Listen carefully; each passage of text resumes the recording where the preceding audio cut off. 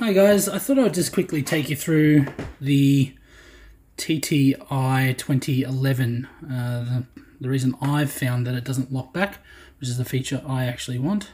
So, as you can see, there is a pin right here, which holds the lockback, like so.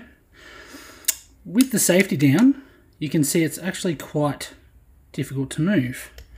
And also with the empty mag in, doesn't actually move it up. And that's because the spring in this mag is actually a bit softer for the gel balls that we use, which is something that Azrael's did, upgrading the units.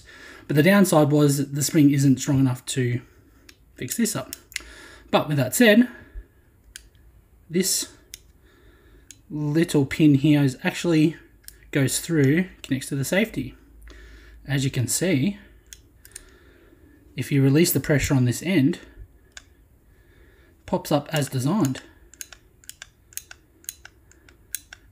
Because the spring is actually strong enough to do it. It's just that this pin is maybe a little bit too long. So next thing I did was check that the pin, if you file it down, it didn't come out more, but the pin is a set length no matter how much tension, and I don't want to decrease the tension in this because I want my safety to work correctly. So I want the amount of tension on that pin. So what I'm going to do is I'm actually going to file this down little by little, checking and adjusting, and see if that fixes the lockback. I'll come back to you after I've done that. Okay guys, so instead of actually filing down that pin, it's a bit hard to get to, but the lockback actually had a piece of high surface of aluminium on the back of it here. So I actually decided to file this down instead, because this is more easily replaceable later on if I want to. So as you can see, just fold it down just a touch,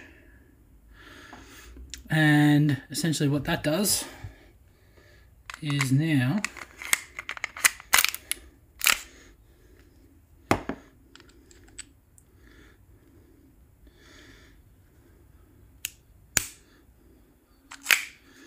without any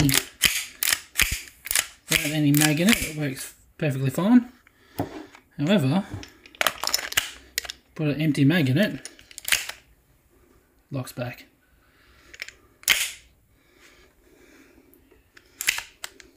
Locks back.